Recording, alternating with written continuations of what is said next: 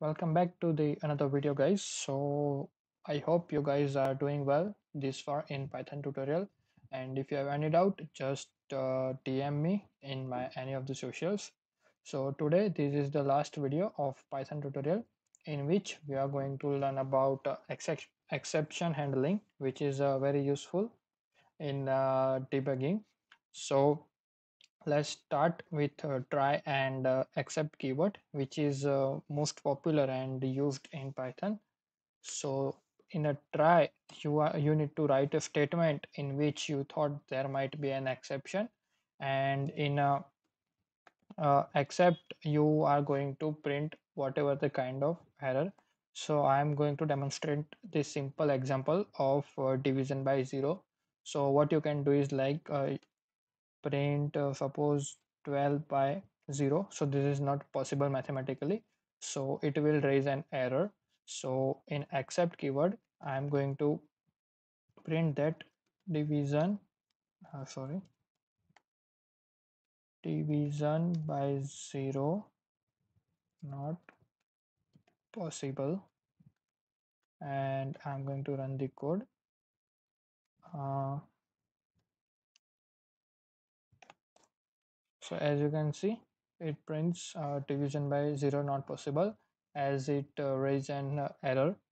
So there is another keyword called finally. What it does, it prints, it will execute every time either the exception occur or not. So I'm going to print like always execute. Let's run the code again. So as you can see, it will print the exception first and then print always execute. You can throw multiple exception. Suppose first of all you are going to print see, I'm going to print another thing like integer, then pass xyz. So this is not possible in Python because this will generate a value error. So in except I'm going to write value error, and in print statement instead of this I'm going to print value error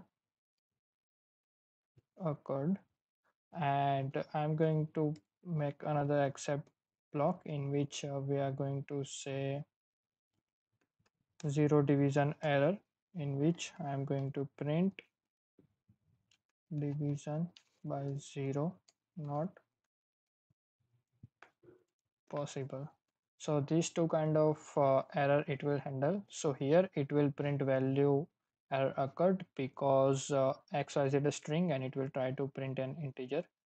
So whenever you try to run the code, you can say value error occurred and always execute, because finally statement always execute in Python. Just let me comment it down. But here, if you are going to say like a division by 0 error, like 19 divided by 0, so it will print division by 0 error occurred. So as you can see, sorry, so 1 9, I need to divide it. So yeah, as you can see, it prints division by 0 not possible. So that's how you can handle multiple and different kind of errors. And I think that's it about exception handling. And it's a small video, and hope you guys enjoyed the video and this whole series of Python. And make sure to like, share and subscribe the channel. Thank you guys.